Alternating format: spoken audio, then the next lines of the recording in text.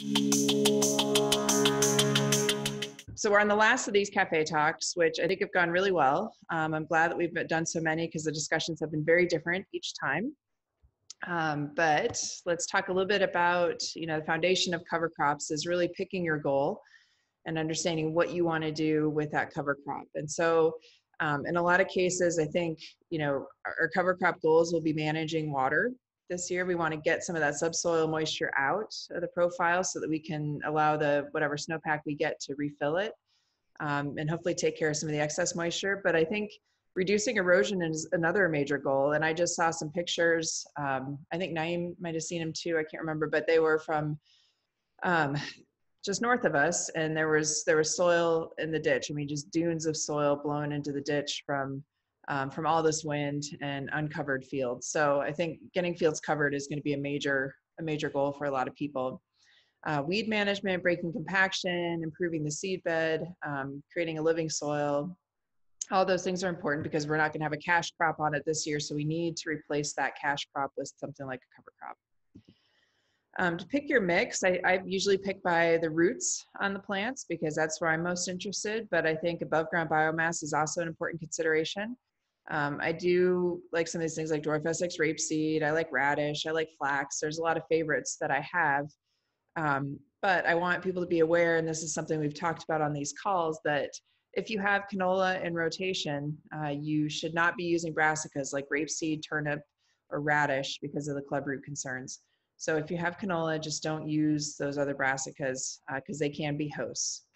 And it's the same with things, they're hosts for soybean cyst nematode as well. So if you have severe pressures in soybean cyst nematode, you need to stay away from several different cover crops like I think it was turnips and hairy vetch, which we want you to stay away from hairy vetch anyways. So there are we have lists of those, and maybe I'll talk about them here in a couple slides. If this was PP from last year that was going to be grazed after September 1st, when they push that deadline up, we don't anticipate that deadline moving from November 1st. So Kevin Sedovic and Miranda Meehan have actually just put out a nice article on cover crop mixes that could be grazed after November 1st and some ideas there. I retweeted it yesterday, but I can also find a link to it and post it on the NDSU Soil Health webpage where we have a prevented plant tab or button you can push to get all this information. So I'll link that on there as well. If you are going to go to corn in 2021, just make sure you don't use only radish and turnip in your mix. It may seem easy because you could broadcast it and use some kind of vertical tillage to get some soil over it, but you need something mycorrhizal in there, which could be a legume, but it could also, just throwing in oats or barley or something simple can really help keep that mycorrhiza going to avoid issues with phosphorus uptake in your corn. You need to kind of prime the soil with the mycorrhiza and keep them going and living so that when you plant corn next year, you don't have issues. Here's another example of a mix. This was not prevented plant, but it was a field that they were going to graze, and they did graze. So I wanted to show this because it has sorghum in it, which is a great warm season option for drying out wet soils. So as we're getting later in the planting season for cover crops on PP, we really need to consider that warm season grass component for effective competition with weeds and growth as well. So Marisol has done quite a bit of work in this area, and 2 pounds an acre is usually enough. So especially is enough when put in a mix. So so keep that in mind as an option. It does put on a lot of biomass. So if you feel like this level of biomass is going to make you uncomfortable, then you need to pick maybe a millet or something different as a warm season grass in the mix. Here's a figure from some work we had done at the end of a field. We had these small plots out there where we seeded different cover crop mixes, and then we put in some individual species just so we could learn and see what those cover crops do and how they look. And we also had some bare plots in that trial. And so this is all replicated. But here, this light blue line is the bare soil. And that's where we just kept it bare all year. And then we measured moisture content at the end of the season. And so the one thing that stands out to me, and actually, all these other ones are cover crop mixes where we planted some kind of cover crop. What stands out to me is this moisture bulge right below the surface where we're not we're not evaporating that water and it's not draining into the soil. And so we're left with this kind of pudding type soil consistency right below the surface. And I think that's what's hurt us this year also, is that having that layer there that's retaining moisture where it's not evaporating because it's too deep in the profile, but it's also not draining because maybe the infiltration or something is not allowing that water to move. But when we use a cover crop and we introduce roots and plants to the system, we can transpire that water and start moving that bulge away and getting the soil profile dried evenly. And so this green line here is our most diverse mix, where we had cereal rye, dwarf Essex rapeseed, sugar beet, sunflowers, peas, flax. So you can see probably all those different rooting depths and types of roots and water use requirements for those plants are helping dry that profile out. So if you can, use a diverse mix. If there are some other constraints that don't allow you to use a diverse mix, we'll talk about those in a minute. Of course, for nitrate capture, you can see how on the bare soil, this light blue line again, we have excess nitrogen in the system, but here with the cover crops, we've captured that nitrate in and it's held within the biomass. Now, we don't know when that's released and probably not for the next year's crop, but we do know that it is held within the system and not in excess.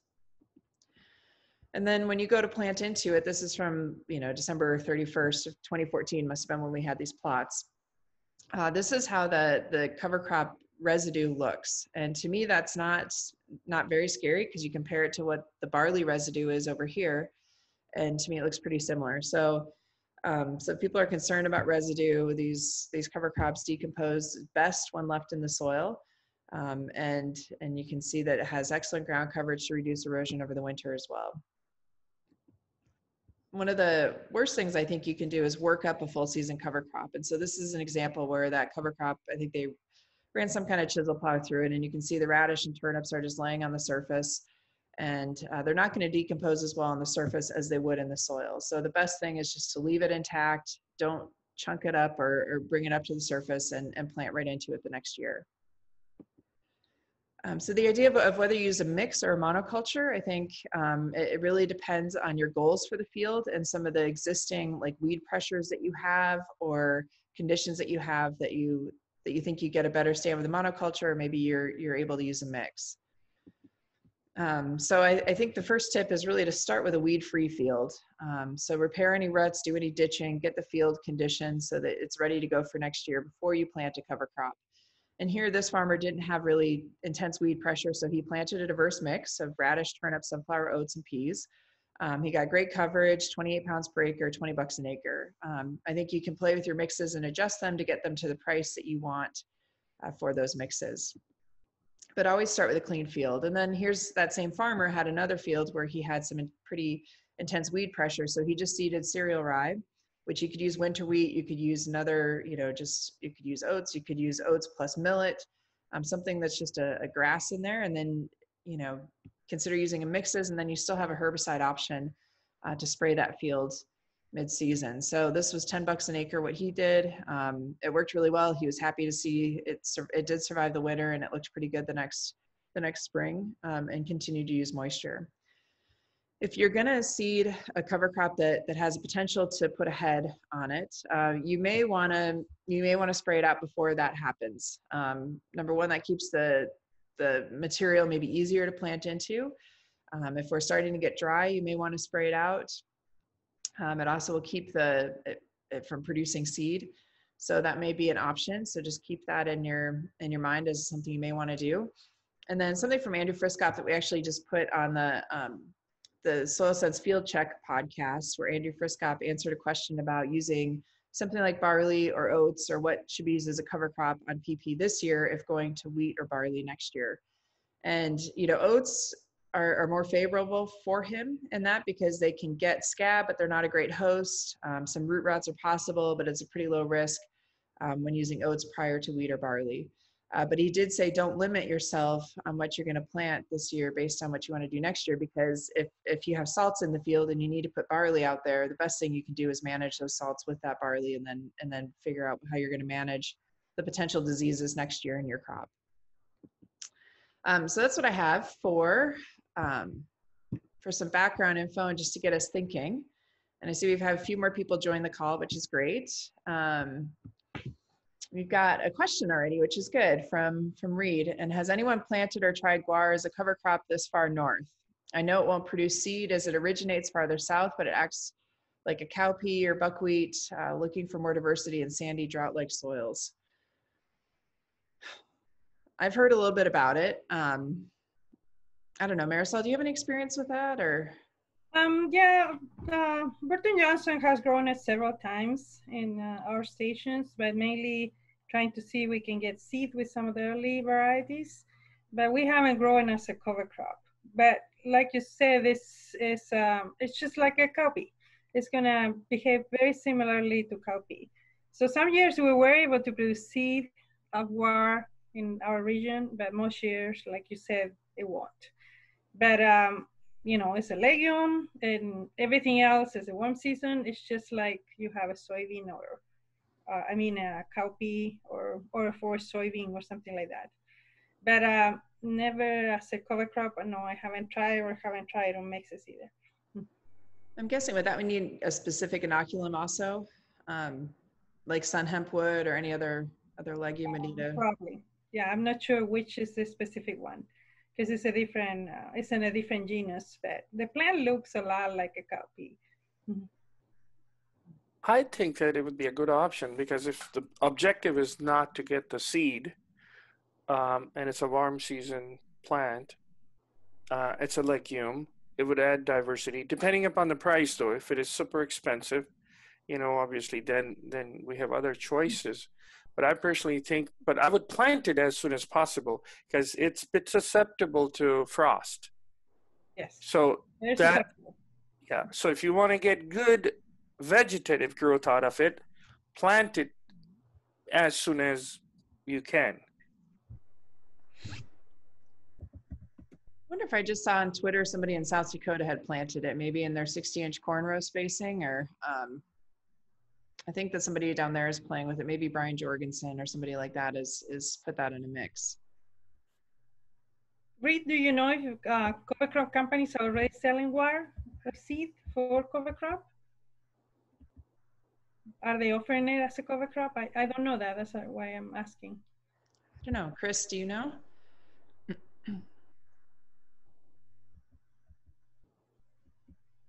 Chris may be on the road again, can't unmute. So, yeah, I don't know that, but maybe somebody knows if it's being offered as a cover crop. Well, somebody had asked me at one point if it's maybe a little bit more salt tolerant, which I in general, legumes are not really salt tolerant. Naeem, have you heard anything on that? I've read it that it's a little bit salt tolerant, but again, it would be like, for example, you know, regular alfalfa versus salt tolerant alfalfa, you know, not too much of a difference. But I agree, generally legumes are not that salt tolerant, but maybe it's a little bit more salt tolerant. So then, Reed, what do you already have in that mix that you want to add diversity to for those sandy, drought-like soils? Maybe we can come up with some other options. Yeah, okay, so Chris says he's on the road, and yes, guar is available. And Chris is with Agassiz seed. Okay.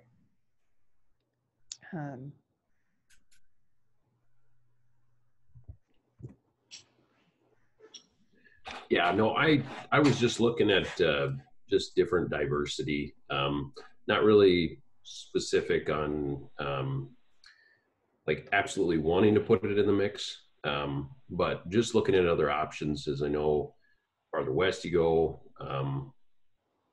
out of New England, Dickinson area, you get limited to drought-like soils and sandy soils and such. So I was originally thinking barley and a few other things with the legumes, but just thinking of more diversity. So Reed, guar does like a little bit of moisture. So I don't know how much rain you get there, and if it does like good drained soils, but if you're dry there and if you have sandy soils, and again, but every year is different. I would say that if the seed is not that expensive, you should try it. It seems like a good option, but just keep that in mind that you know, you guys are a bit drier there, and you have sandy soils, and it does require some water, especially in the early stages. I actually grew up eating guar, so looking from a different perspective. Is it tasty, Naeem? It is. You have to develop a taste because it is slightly gummy. My dad loved different stuff, and he would ask my mom to cook that, all different vegetables and everything. And some of them I hated as a child, but then I developed my taste too, I guess. It depends who is cooking too. So.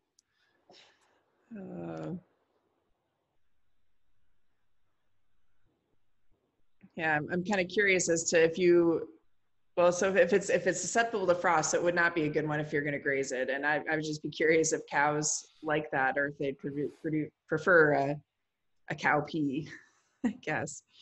But. Yeah, I wouldn't know about that. But we can find information if you're interested, Reed. But like I said, we haven't really tried it.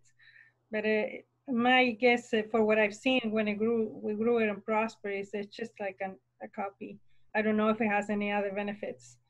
Different. It has actually because of the gelling effects. They are saying now that it could be used for the fracturing process for the oil.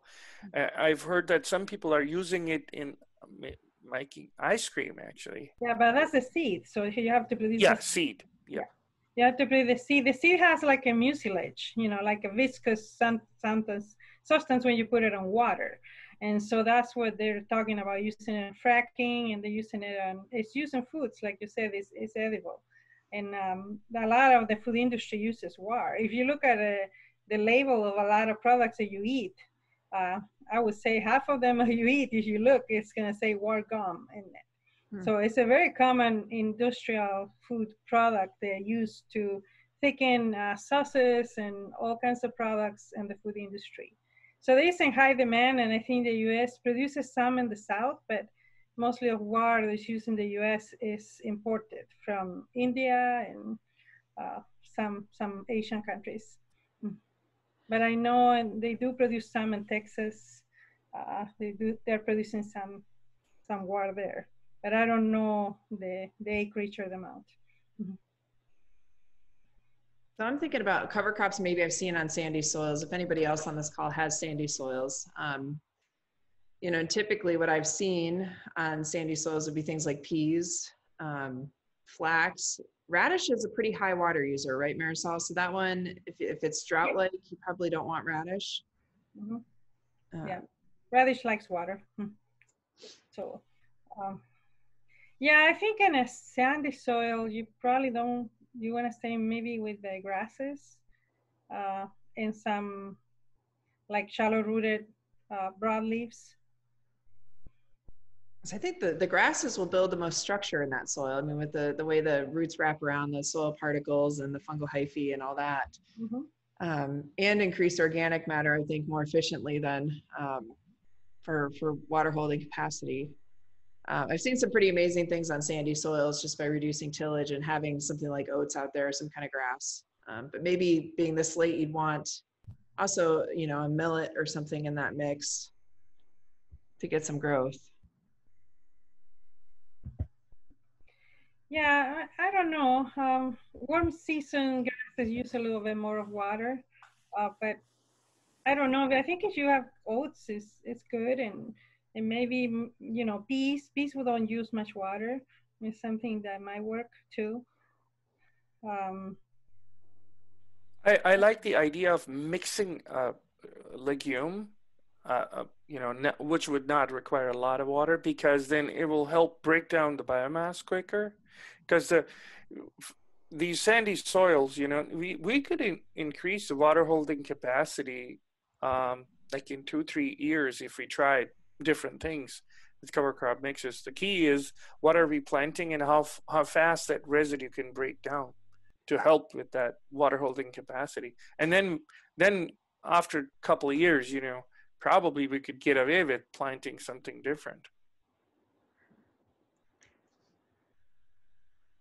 Certainly, Naeem, I think I asked you last week. So up in that northeast corner, I mean, you're at a fine line where you need residue cover to reduce erosion, but you also don't want too much residue because you need to have the soils warm up and get them planted. So what would your ideal mix look? Say you've got the field was harvested, the crop is off of it, obviously, and that happened maybe earlier, so it's had a little time to dry out. Obviously couldn't be planted to the cash crop they wanted.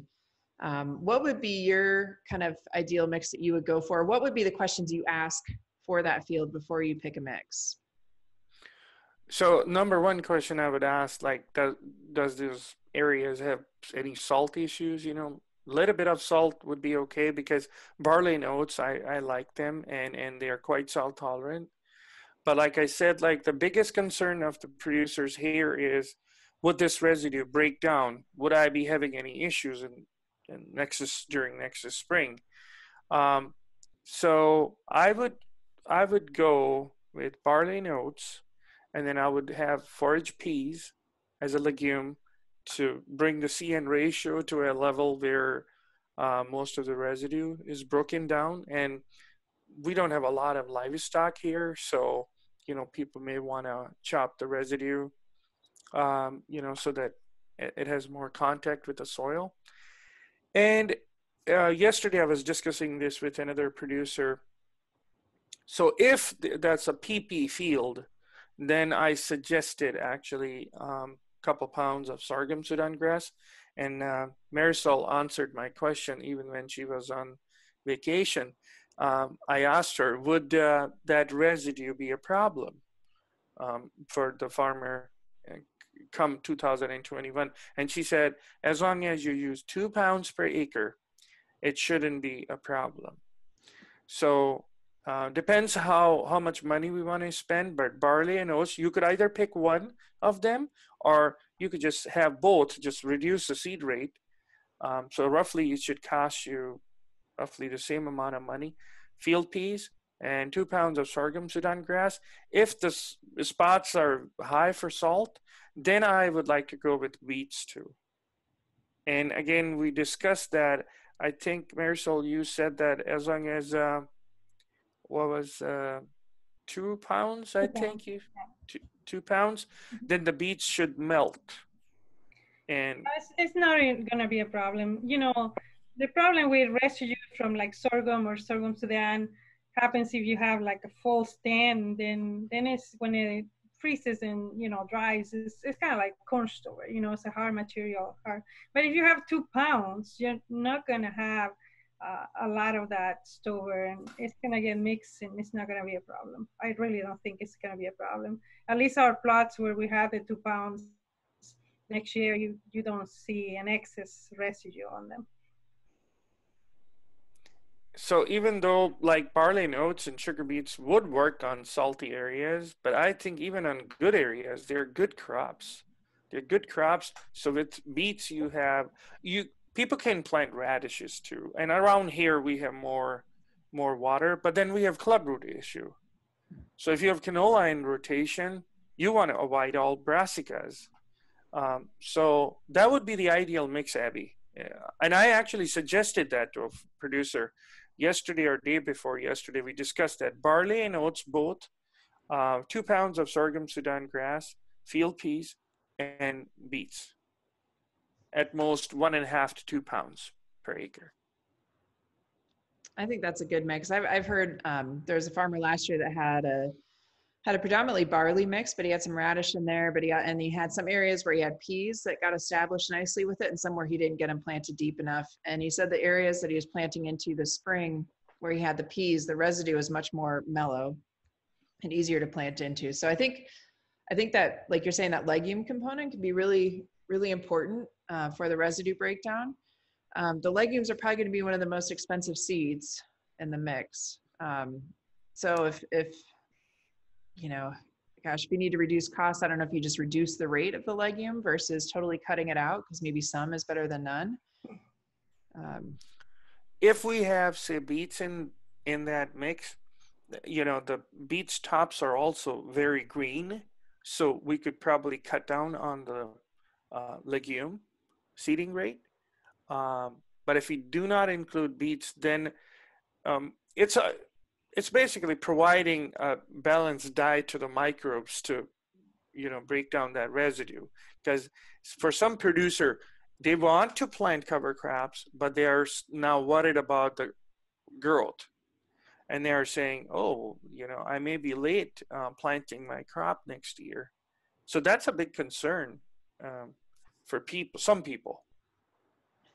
So I think that's a good point, because I'm sure there's quite a few people that are concerned about, last year they had crop residue in the field, and then they had to plant into that this spring, and maybe it didn't go as well as people had hoped. I mean, I think there's a lot of stuff that was mudded in that probably, whether you had residue or not, probably wasn't gonna turn out very well. But I think that cover crop residue, because of the diversity in some of those mixes, I think that residue is much different to plant into, I think, than like corn residue or something from the prior year. Corn or even sometimes wheat.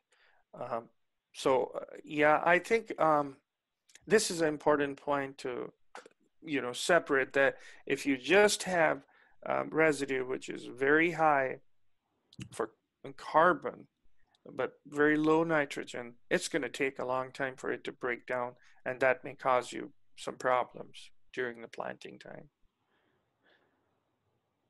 Yeah, so if anyone's concerned about what it was like planting into a crop residue versus what it might be like planting into a cover crop residue, I think it will be a very different experience for you.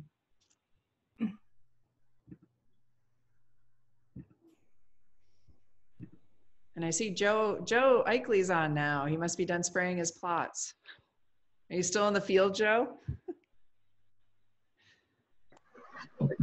No, we got things started, but it's going to be a long day, so just had to break off.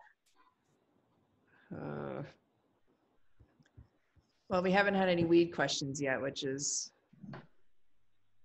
good. Does anybody have any weed questions for Joe?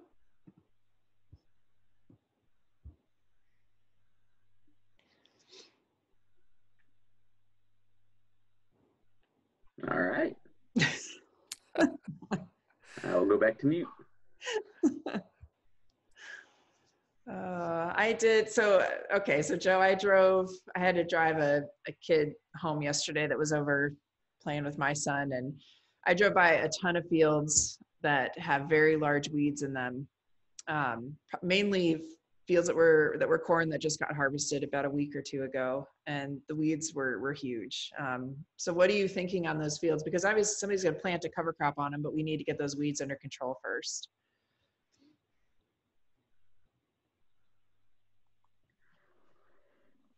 Yeah, at this point, and I mean, especially with being in Cass County, I'm guessing they're going to be conventional tillage, and tillage would really be the best option at this point with how large some of the weeds are, and also a bunch of them are starting to flower, and herbicides won't be as effective on flowering weeds, whereas tillage will still be very effective. So, for those fields, it's really to the point of tillage being the best option that we have with those really large weeds.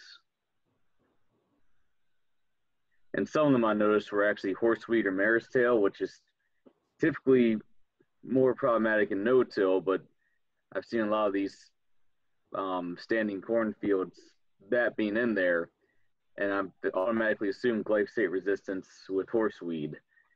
And then that leaves us with not any good options on 12-inch or taller horseweed, except for tillage being the best one. Your favorite word. Well, like you said, though, if the system is already full tillage, then yeah, don't be trying to go no-till on a field with a bunch of weeds and residue that's not managed. I mean, that would not be the success rate, I think, would be very low. So unless people are looking for a reason to say no-till doesn't work, that would be the ideal situation to go into and try to no-till to make it not work. So yeah, take care of the field first and get the weeds under control. That would also do a good job of preparing the seedbed for a cover crop if they chose to go that route. What I'm hoping is not to see fields.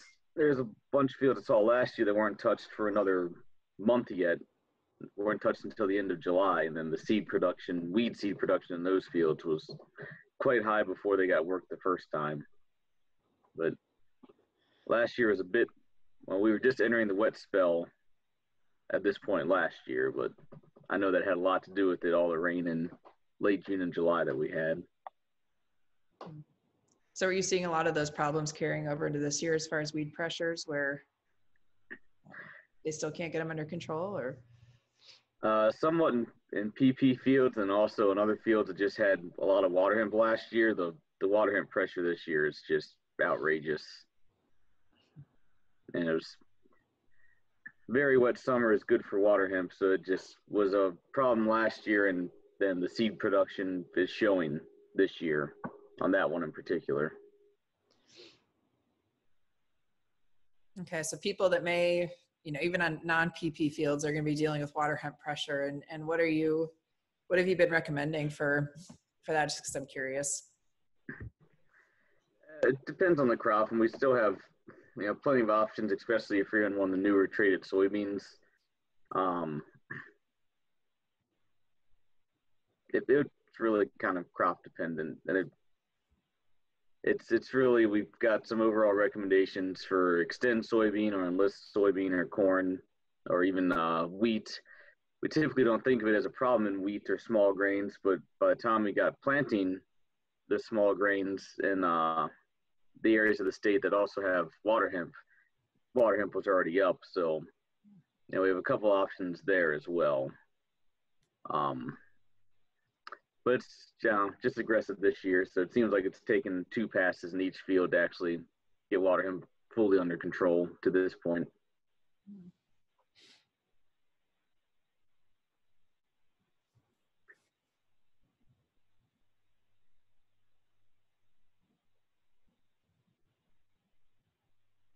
Yeah, somewhat of a quiet group today.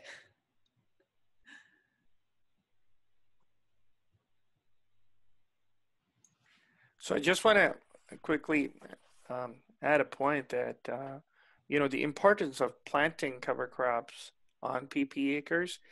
I remember last year the way weather was here around Langdon. We were very dry until July 29th. And from July 30th or 31st, we started getting rain. And the reason we are having these PP acres, a lot of PP acres in Cavalier County too, because of the wet fall. So if we have a cover crop growing, and if we again have the same kind of a weather, that growing cover crop can use up that moisture, because weather can change very quickly.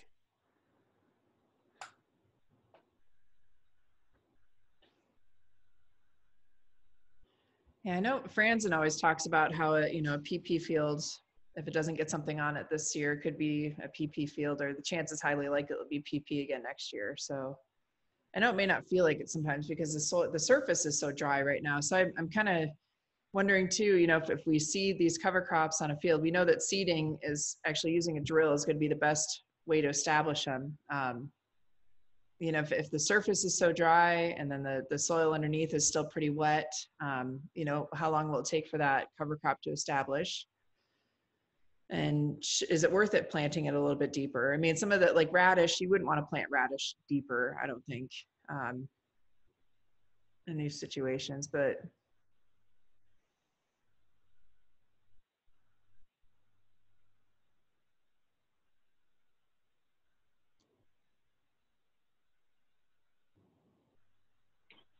So I have a different question. Can you guys hear me? Yep, we can hear you. So I'm in Yakima, Washington, and there are hop yards that are using cover crops. And I was talking to a farmer yesterday and trying to understand a little bit more of their system. So in this system, we have sandy soils. The clays are pretty much gone, blown out, because we have tons of wind. And then you have the other thing of irrigation here that just kind of, the water just moves the soil a lot. So in his mix, he had some two different types of oats. I can't remember. Wheat, So with his goal, he was trying to also peas and buckwheat, try to build more of the carbon to then hold, you know, that organic matter to then be able to get more out of the soil.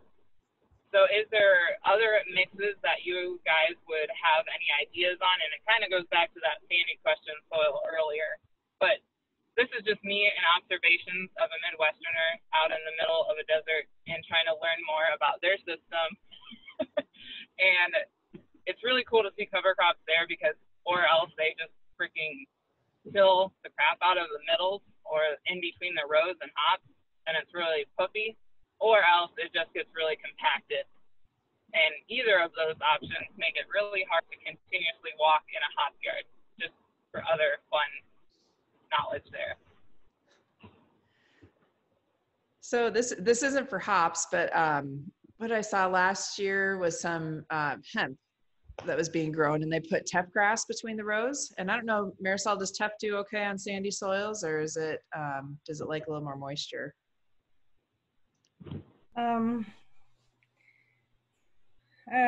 I think it requires moisture, but I'm not sure. I'm not sure about it because they've been growing, you know, also hemp in Heringer. So I'm not sure how tolerant it is. But yeah, I guess it could be used. I don't see why not.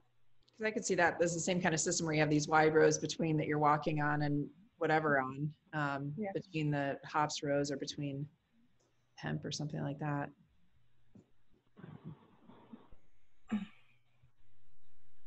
Yeah, good question. And this is just a brainstorm question. Nothing, you know, immediate. I was just observing things.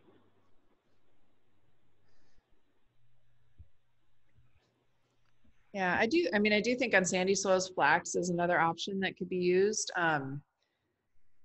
So what, like lentils and things like that, if somebody wants to try some lentils, those like sandier soils, I think.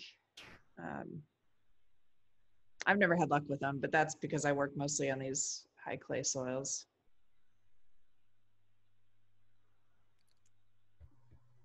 So I think that. Go ahead. I was just saying that you mentioned field peas and buckwheat. If you want to have more high carbon crop, then you may want to go with, say, oats or barley. Barley do not require a lot of water. That's why it's a bit salt tolerant. And so it would also be a suitable crop on sandy soils. And it's very high in carbon. So if you complement that with the peas, I think that would be, I personally think that if you want to build organic matter, you have to have a balance between the carbon and nitrogen. Too much carbon would not be, you know, good because it's going to take a long time for the residue to break down. Too much nitrogen would also not be good. You know, it'll just break down very quickly, especially in that weather you have, slightly drier and warmer weather. But if you have a good mix, you know, and it will take time for organic material to turn into organic matter, but you will see some benefits of, you know, adopting those practices. And I think you should be able to see that in 2-3 years, depending upon the year and the growth of the cover crop. But barley would be a crop I would recommend on sandy soils, along with the peas you're already having in that mix.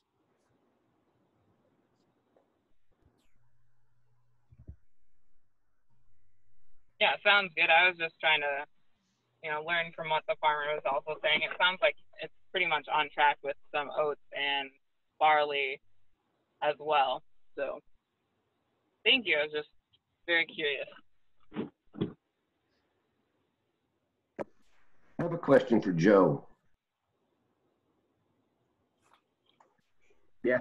Can you hear? It's Kim Retzloff down here in north central South Dakota. Couple of scenarios. We seem to have a lot of people who want, obviously trying to keep it cheap. So going to soybeans next year, they're planting a winter cereal like rye or triticale, and we have tremendous water hemp pressures. I'm not concerned in so much once the stand gets established and it gets out here a month and a half from now, but for the next month and a half, what options do we have for controlling residual-wise water hemp in those crops?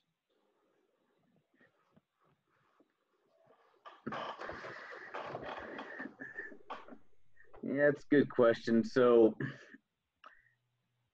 yeah, in general, some of those cereals, even though it's not labeled, you could get away with putting on any of those Group 15 herbicides, such as Dual, Warrant, or Outlook. Zidua would be the most risky as far as injury to that type of crop. Yeah, and as far as burning down what's there, we can use, the growth regulators such as 2,4-D or dicamba. There is a plant back restriction for some of the small grains, but in general, we haven't seen injury as far as establishment. So that's kind of one of those labeled things. If you're taking it to yield, then we have to follow that plant back restriction. But I generally wouldn't expect injury for just getting them established in the cover crop type of situation. And like I said, if you wanted to burn them down with something like Gramoxone or one of those growth regulators, get at least one of the Group 15s out there that will hold back the water hemp somewhat before you get the plants established. And with generics we have of all of those products, I've just mentioned that they can keep it relatively cheap as well. So maybe I didn't realize Warrant would work. That's our plan on our legumes that'll be going to corn next year, is laying down Warrant with the burn down. So back to the winter cereals, we could stay fairly inexpensive with just a now the Warrant, would that have to be on pre-emerge? Yes, it will not control any emerged water hemp, but I meant pre-emerge on the rye or the winter cereals. It could be pre-emerge or post-emerge. If you had it really close to planting, you might see some injury, but I would expect the rye to still come through that and become established. Okay. Well, yeah, that way we could maybe do something inexpensive like a 2,4-D or small amount of Banville for the existing water hemp control, and then add the Warrant, and it wouldn't be critical to get it on prior to emergence if weather would hold us out. Correct. Yes. All right. Okay, that's good. The other question I have is we're starting to use starting a program in the fall to put our MTZ down, our 30 MTZ, ahead of the soybeans in the late fall. I call it Halloween application type of thing. It works really well in the spring. And then we're also throwing on a little bit of Roundup and 2,4-D for the winter annuals like foxtail, barley, and mare's tail, and all the small seedlings, broadleaf seedlings, you get started in the corn stalks late in the fall.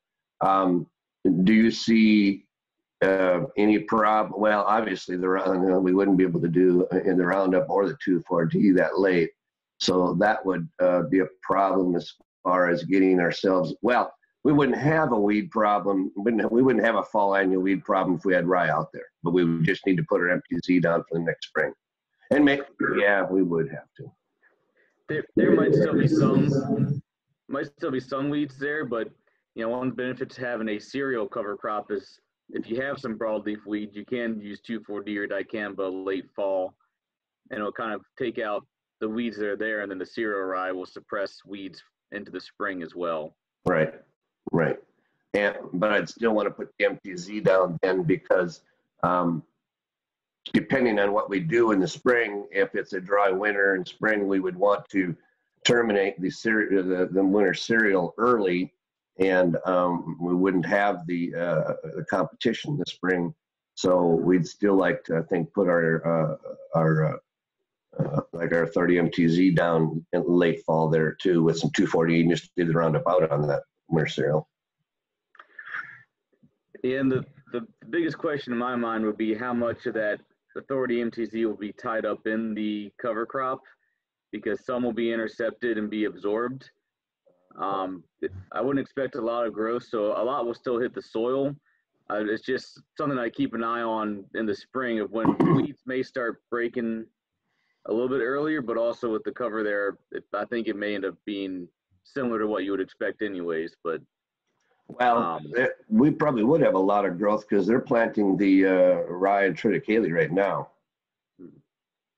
Now that's another question. Is that to anyone?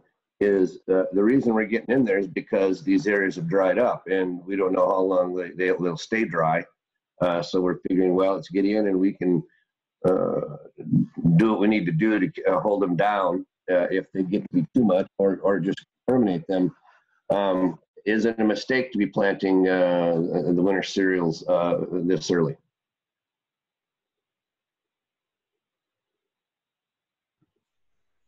I don't know. The winter cereals that I saw planted mid-year last year did fine. They just stay really low to the ground and they were fine.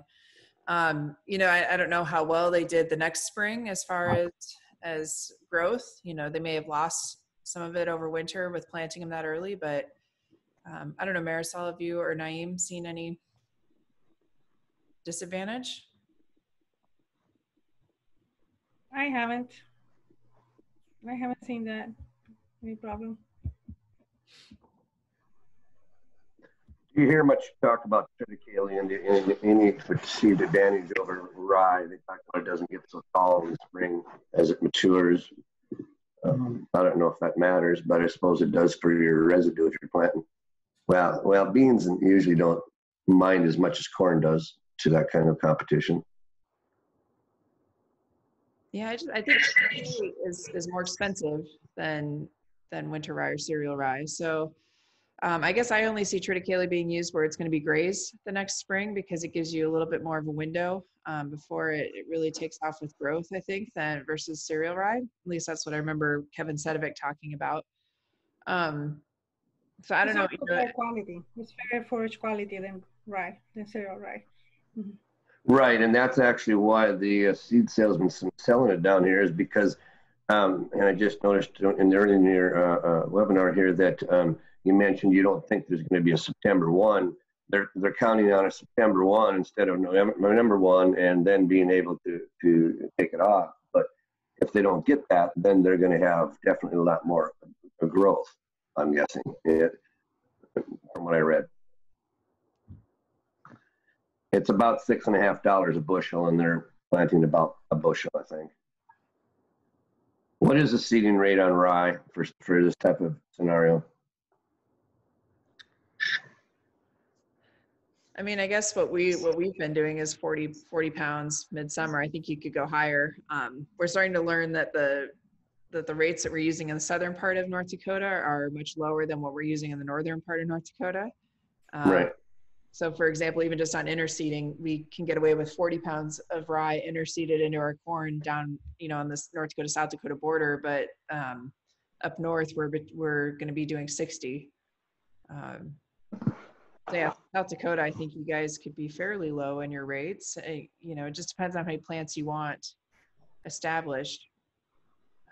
Because I guess I do see a difference in Marisol. I don't know if this is real or not, I guess, but you know, when you have the lighter seeding rates, you get more of like it branches out and does this kind of thing, versus if you have a higher seeding rate, you just get more little individual plants. That's right. You know, cereals do that. You know, it's called the tillering. So if you have more space, you know, cover that space with tillers.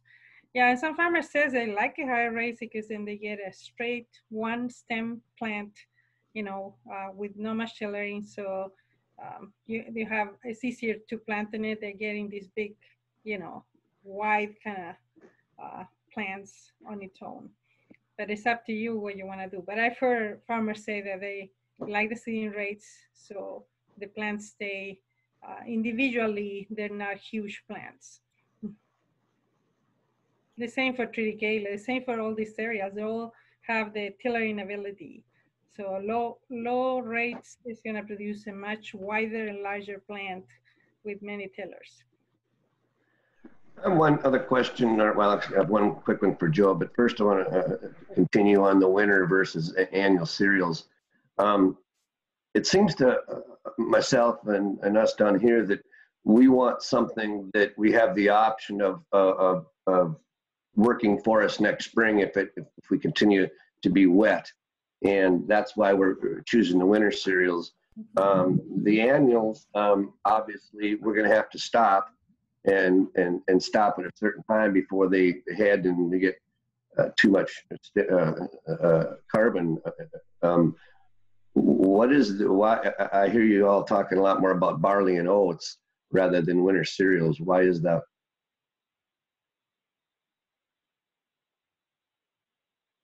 Yeah, you want to answer? Well, the reason I was talking about barley and oats is when you're going to have corn next year, rye can become a problem, right? Because of Right. there's several research that demonstrate they could reduce corn. So you want an annual crop that will winter kill.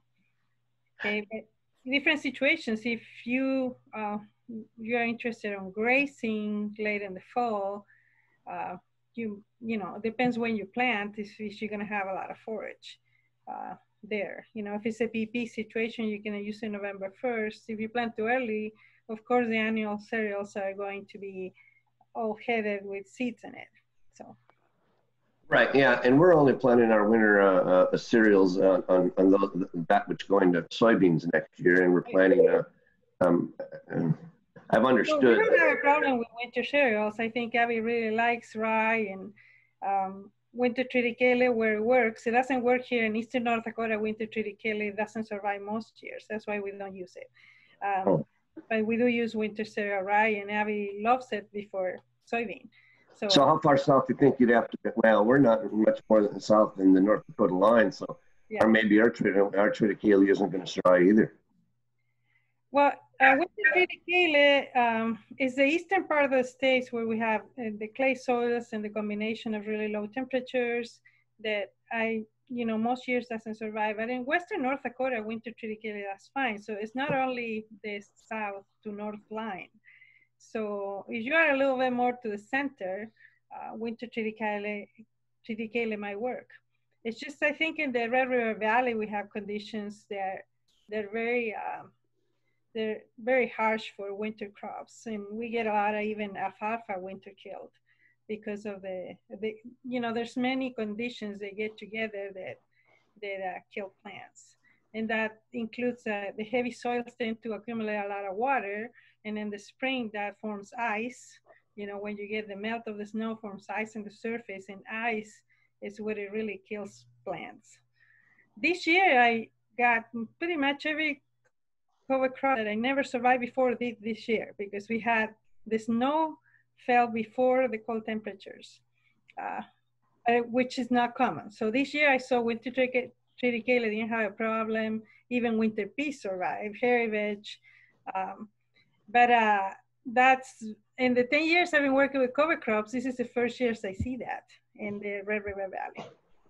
But if you're outside the Red River Valley, your conditions are different. You are in more sandy soils, chances of ice cheating are much less. So, and that's the main reason plants get winter kill. Mm-hmm. All right, thank you. Well, one more quick question for Joe, and then I'll leave I hope that others. Yes, absolutely. Joe, going to so we're going on to our corn or grass crops next year. We're trying to keep it cheap with soybeans, possibly field peas, and maybe sunflowers. What is, and I haven't looked at the weed control guide, so just come to thought about it now. How will sunflowers and peas handle warrant?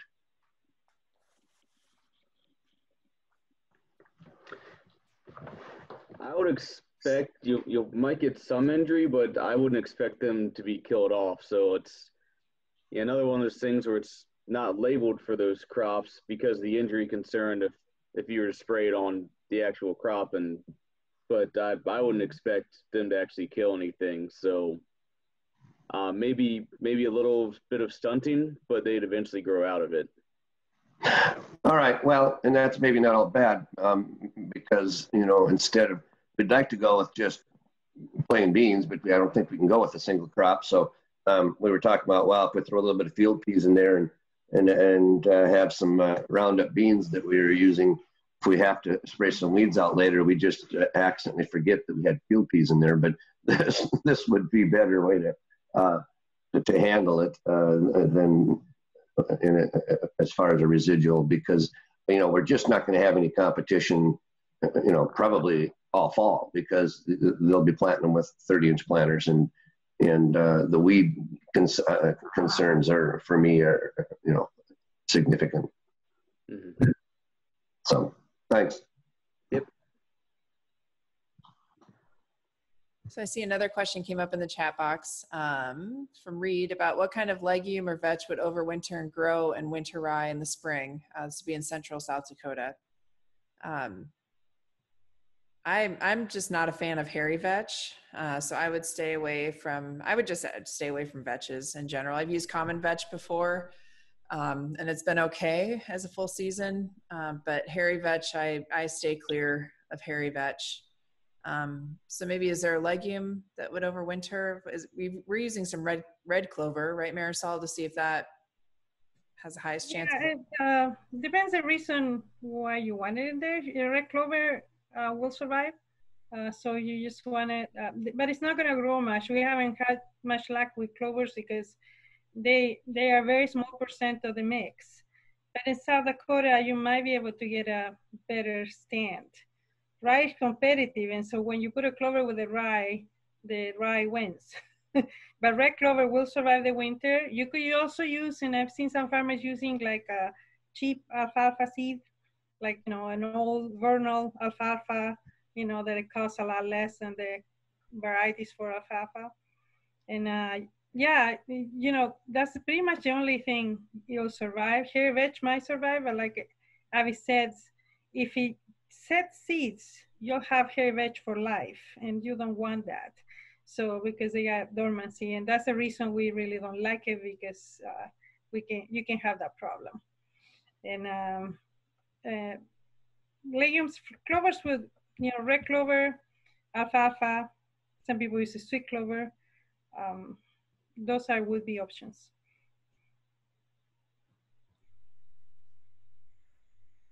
Did that answer your question, Reed?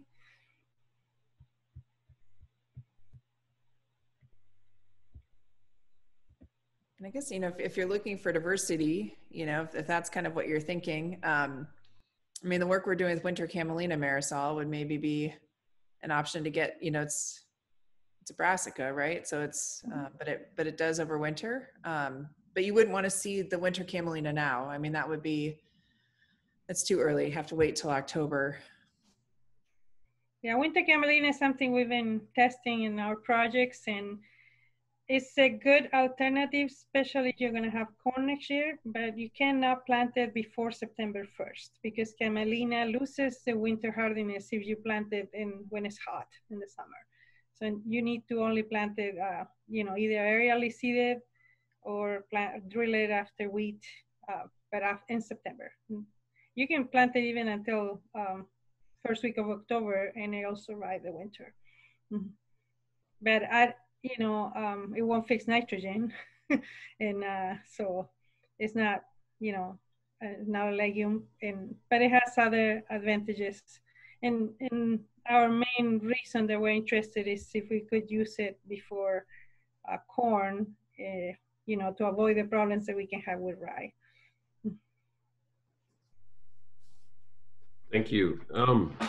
So my situation is I get a farm central South Dakota that has high amounts of carbon to nitrogen. So I was looking at trying to put, I guess, more of a legume or something to break down some of that carbon. It's just been corn on milo, on millet, and etc. But it also has high amounts of weed pressure too. So that's why I was thinking rye with some sort of other, something to break down a little bit more of that carbon come springtime, going back in with another high carbon product, I guess. Yeah. So are you in PP? So that means you're gonna have a PP to plant something in the summer now, right? And maybe clovers, or you are planting this after your cash crop this year? It's currently corn right now, Okay. which it's still early enough you could interseed, which kind of thinking about right now. Yeah. See, the problem with corn, you will have to. Yeah, the clovers don't do good. Red clover does not good under shade. We've tried that and we lose most of it. It's not a very tolerant to shade.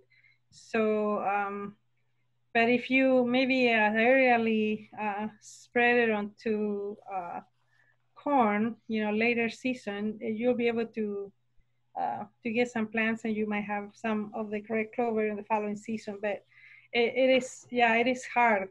We're trying intercropping of legumes into corn, but in 30-inch corn, what we find now, because this is what we wanted to happen, we wanted to be able to put some nitrogen, and so we interseed the fava beans and all kinds of other stuff. But most legumes are not tolerant to shade. And so rye does actually pretty good, and ryegrass does pretty good under corn, but legumes don't, unfortunately. And that's why there's this whole movement of the 60-inch corn, because 60-inch corn does allow you to grow, other legumes to put some nitrogen back into your system. If you're mainly high carbon crops, corn or milo or wheat, and it's a good idea in the rotation to maybe have this new system. That's why I think a lot of people are trying it, because they know we already find out we've done all the efforts possible to do interseeding of V6, that hasn't worked for the broadleaves very well. Yeah, and these are an older planter, so everything's on 38s. So it is, yeah, okay. So it is a little wider. Yeah, so you might have maybe you can spread the clovers. You have more light coming in the row, so you might have maybe more possibilities to get those plants established at a wider row. Thanks. Yeah.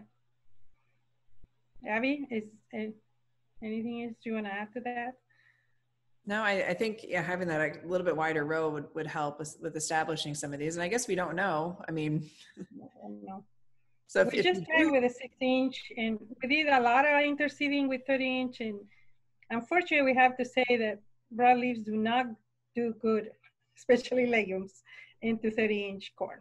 Now, 38 inches, it will be better, but how better it is, the problem is the crops under the shade of corn. They're very weak. And so you happen to get a couple of weeks of really hot weather and dry, they're actually gonna die because of drought, right? So you got already plants that have been weakened because of the shade. And so the combination of that, we've seen plants that look beautiful and they look really good under the canopy, but then you get a couple of weeks of dry period and then they'll die. But you can try, a few, passes or rows and put some clover. You have better chances to do that, to get that established in your corn. And I'd say let us know how it goes. I mean, we're doing some clovers and things. And that's the way we learn, just trying stuff. To be honest with you, corn is, I don't want to say this, but I'm going to say this, is not really good. If you want to break down that cycle, you have to kind of like change your rotation a little bit, to let whatever legume you want to plant, to let it flourish a bit, and not just add the nitrogen, but produce some biomass. One drastic suggestion, which is slightly away from what we preach, is that you could also, if your cover crop or legumes are not doing good, you may want to apply some nitrogen through fertilizers. We are trying some demos here, litter bag demos here, where we add urea to, say, wheat straw, put it on the surface and bury the bags in the ground, as well as put some litter bags on top of the soil without adding any urea. And we are finding out, like for a couple months in different crops, we are finding out that, you lose, residue is breaking down quicker. I don't like that way because it's not natural. But to be honest with you, if you have corn on corn and corn, if you artificially add nitrogen to the soil, that may help you to break down that corn residue. And I quickly wanted to, I don't know whether Kim is still on the call. He was asking about, I think he's still there. So he was asking about why I think that's different Kim, the one Kim left. Oh, okay. Well, I don't know whether that would be worth it. I'm just going to say this so that other people can listen. So he was saying that, why are we promoting barley and oats? I think they're fibrous root plants. They grow well on a variety of soils. And another thing that I personally think people are worried about a wet spring, I think that a wet fall contributes more towards a wet spring. So even if we have something which will not survive over winter, but if we have something good growing on the soil, and if we have a wet fall and those plants can use up some water, chances are that we won't have a lot of issues in this spring. Hi, this is Kim. Can you hear me? Yep. Yeah, I had to switch to my phone to go mobile. So you're the same Kim? Yes. Okay. Were you able to? Yeah, go ahead. And of course, a lot of the edges of their PPs are along cattail draws, et cetera, that will have those types of, and I thought about that right away. And you mentioned barley, of course. And that's another reason we were talking about sunflowers is try and find something that's readily available inexpensively down here in South Dakota, but can also handle those areas that are more often in the PP areas. So that's a good point. Barley would be more salt tolerant, Kim, than even sunflowers. Even oats would be more salt tolerant. Right. So this is another reason, we like these crops. But I would again say that we would like to see a legume in that. To Reed's point, we want that residue to break down because it will then ultimately go into the organic matter pool. Plus, it will not cause any issues for you when you're trying to plant your crops in the spring. I give more importance. The wettest springs I've seen here in Langdon, and if you check the weather, we are a bit colder than all of the areas around us. And we have had some very wet falls. I think fall contributes more if we have some challenges next spring. If you could manage your water, excess water during the fall, most often you will not have any major issues during the spring, next spring. Okay, what other questions? We have about 15 minutes left. Does anybody have a field they want to put out there? It's just a scenario for what could be done if you just tell us what crop was on there last year, what you want to go to next year, and maybe what the soil type is, and probably where you are is helpful too, as whether you just say northeast corner of North Dakota or southeast corner. Hi, Abby, can you hear me? Yep. Yeah, I'm actually a little farther. I'm in southwestern Ontario. So not quite in your corner, but I do have a question on some cover crops after wheat, winter wheat. We'll be harvesting here in about a month or 3 weeks. And so it is underseeded with double cut red clover. But we had a lot of rain last fall. I've got some pretty bad water erosion through some of the spots that I'd like to fix. But then I'd also like to reseed it with a cover crop to hold it together for the fall. And just wondering if there's anything that I guess would complement, either the red clover or something that I should stay away from. It's going into corn next year. So I typically use the nitrogen credit from the clover to help with the corn. And I don't know if trying to seed down red clover again in the spots that I fix is going to work. Like we normally frost seed it in the spring. So I guess I've never seeded red clover this late in the year in the summer. I didn't know it. Yeah. Mm-hmm. So I wonder, so is Dan Petker kind of by you? You see him on Twitter and stuff? Because I think he was telling me that he does a clover buckwheat mix. And so I don't know if you go in those patches with buckwheat just because it grows so quickly, if that would be beneficial. I'm going to have Marisol weigh in on this too, because I know a lot of things work for you guys that don't work up here. Okay, sorry, I missed your question. What was it? Paul, were you asking? Is there anything that complements a double cut red clover underseeding in winter wheat in areas that I'm going to rip out to fix some water erosion that I had last fall? Yeah, okay.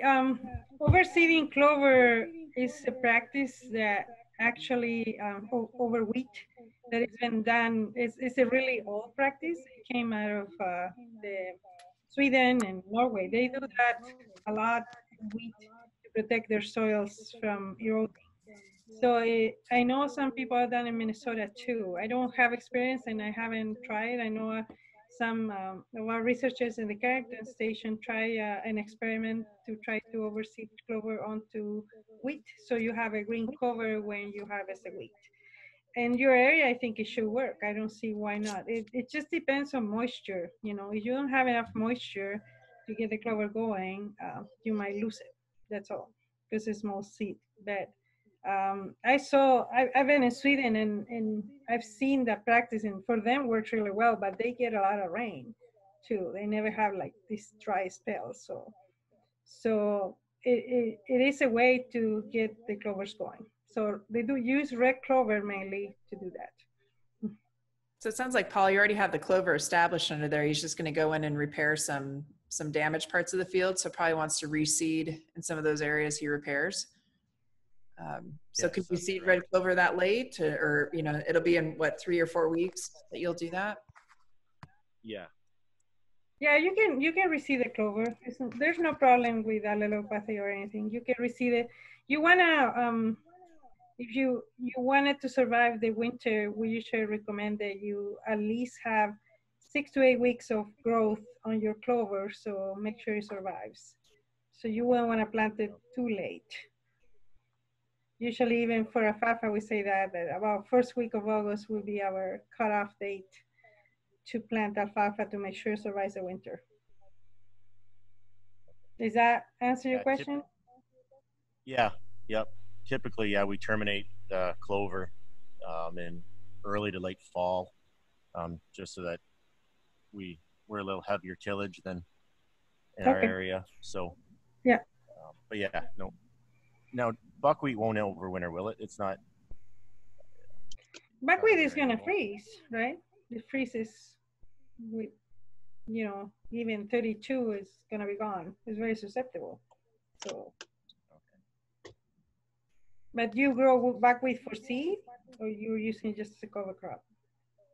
No, just that what Abby was talking about, a clover buckwheat mix. Yeah. In those areas, just because she was saying, yeah, because of buckwheat being faster growing. Yeah, buckwheat's gonna grow really fast, flower, and die very soon. So, and then the clover will be longer there. Okay. Mm-hmm. Perfect. Thank you. Mm-hmm.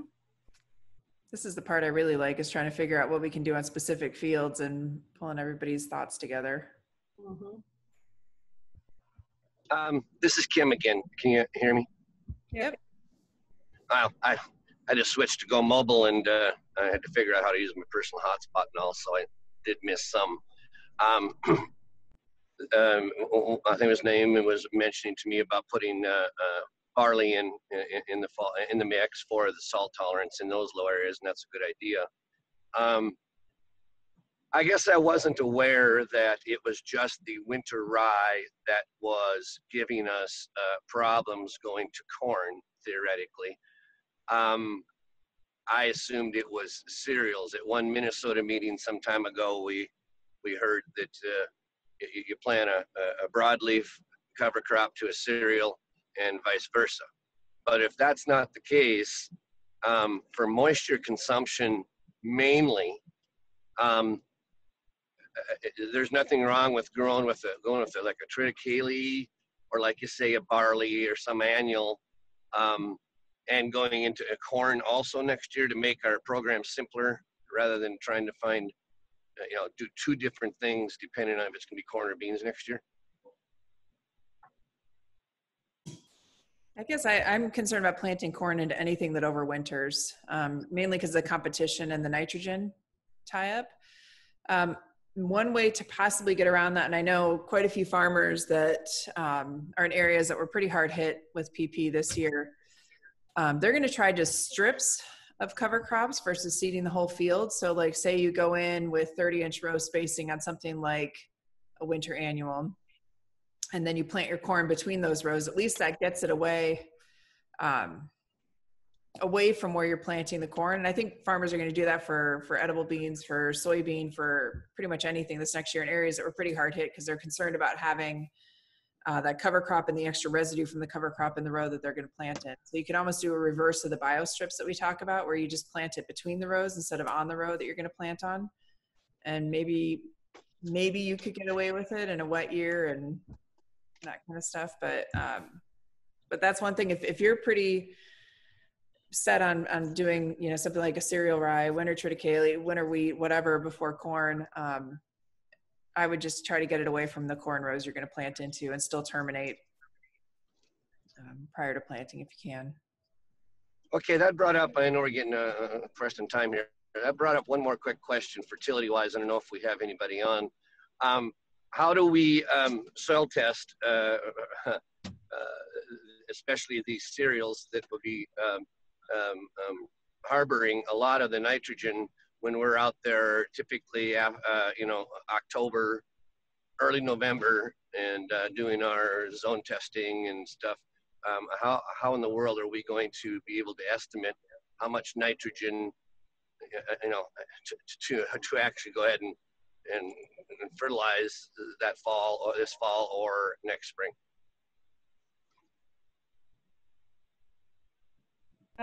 Abby, you want me to answer that? Well, Dr. Franzen, he's not on the call, but he's been doing a lot of work on trying to determine the nutrient cycling of cover crops to the following crop. And in summary, in all these years that he's been doing experiments with Abby in large scale, whatever nitrogen the cover crops take in the fall is not available for the corn next year. That we don't have. I thought that was the concept of one of the is to grab it from getting away in the groundwater and storing it in the residue, and then it releases. It won't release for like an early cereal like wheat, but I always understood it, even like a regrowth of volunteer wheat in the fall will hold any nitrogen, and it will release it for the corn crop that needs nitrogen in late June, mainly now, into pollination time period. So I completely agree with you, and we all thought the same. And the books will tell you that the CN, low CN ratio cover crops will release it. But all the research we've done these last 4 years, Dr. Franzen has been doing, and this is not only us, also in Wisconsin, Mac Dwork has observed, and the research data is pretty solid, that you do not get the credit that we thought we would get.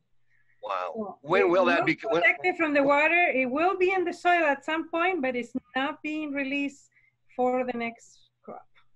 Okay, so have those studies followed them and to find out when they are being released? Well, that's what Dr. Franzen is trying to figure out. Where is that nitrogen going, right?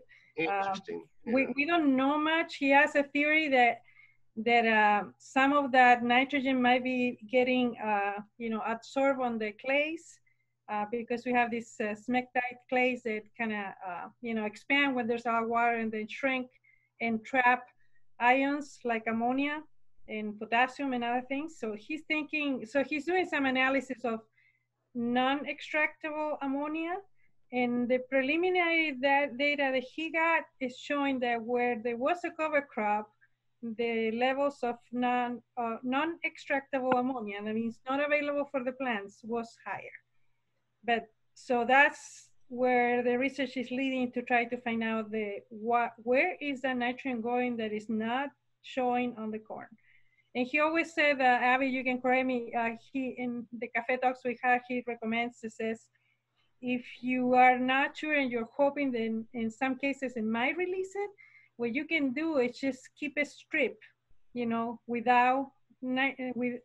less nitrogen, considering some credit from the cover crop.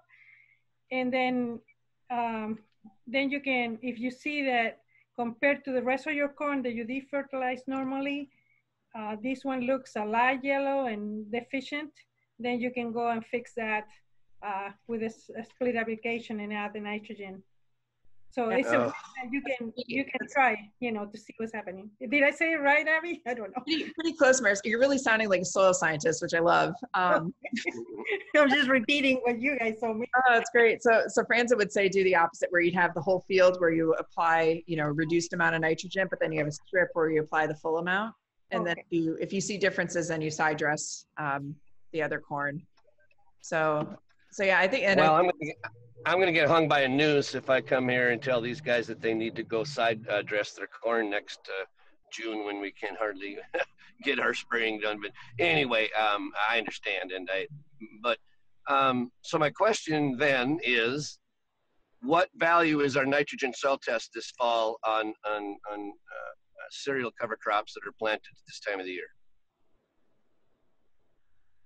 I mean, where do we know where we are on that curve or that scale of it being, if it's virtually zero, which it should be by that time because it's going to have a tremendous amount of growth, we're basically, whereas if we don't plant a cover crop, I know the whole,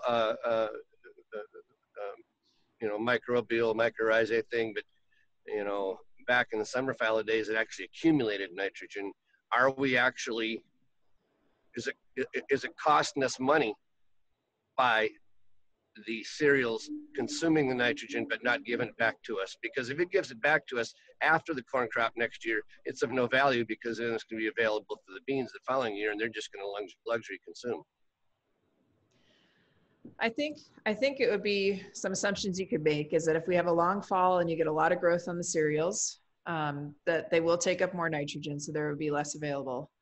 That would be one thing. If it's a shorter fall and less growth, then maybe you could assume that there might be a little bit more available, but that would be the general, that would be the most I'd step out. I'll probably have to talk to friends, and then maybe we have to look at it like one of you said earlier, that you're actually going to maybe get more benefit out of the fall moisture drying growth than you would out anything in the spring anyway, because in the spring, it moves quickly to reproduction, which I guess reproduction uses more moisture than vegetative basically. But if we just terminate these in the fall crop, even if it's a cereal terminated, if we terminate it at some point, will it be available for the corn next year? Yeah, I think what I would do is I would just say that the benefits are going to be in that it dries the soil out. So if you have less denitrification, and maybe that's where you look for the benefit. I don't know that terminating it because, from what I hear from say a lot of they'll say, well, we planted a cover crop and then 2 years later, we feel like we saw the benefits. And that's just an observation. But as far as what Franzen and I are seeing on those plots, working with Marisol, we're not, I don't think we've seen it released yet in those. And we have a long-term no-till system that's 40 plus years no-till with 20 years of cover crops. And we have a recently converted site that would just be 4 years no-till. And we're just not, in our soils here, we're not seeing it become available, which, So maybe I maybe I need to stay with the plan of a cereal to a soybean next year because the nitrogen isn't going to matter, and a legume or a non-cereal this year to a corn next year because the non-cereals, the broadleaves, won't have as much maybe nitrogen holding or Yeah, consumption. and I think that's the system that works. I mean, going from the winter cereal to a broadleaf is really, you know, where we don't see the effects on crop yield and we're not expecting any nitrogen to be released. And then, yeah, some kind of broadleaf prior to your corn crop. Right. You know, and I think that system is what I think we found that works. That just works. You know, it's works well. Yeah. Okay, thanks. Yeah, and I see Greg puts on here, cover crops aren't for a one-year gain, it's long-term. And I think that's where you're gonna really see the benefits is the building organic matter that still takes years to do, but yeah, it's a long-term thing. But you improve also soil aggregation, and you mentioned the microbial biomass goes up. So there's a lot of benefits. It's just the nitrogen is not cycling like we thought previously. And this is not only for cereals taking the nitrogen. Dr. Franzen has worked with radish, with legumes, and none of them are releasing the nitrogen to the next crop. I think the couple short-term benefits of growing cover crops would be one, improving infiltration, which partly also includes less tillage, and then increased water holding capacity. So infiltration will work actually under drier weather as well as wet weather, because under wet weather, you want that water to go into the soil, and under dry weather, you still want that water to go into the soil to become available for plants. These two things, increasing infiltration and water holding capacity, to me, I've actually seen fields which have improved these two properties in 2 to 3 years. And I'm not going to say every soil is going to act like that, but I have seen that in person. And these two are pretty important soil properties.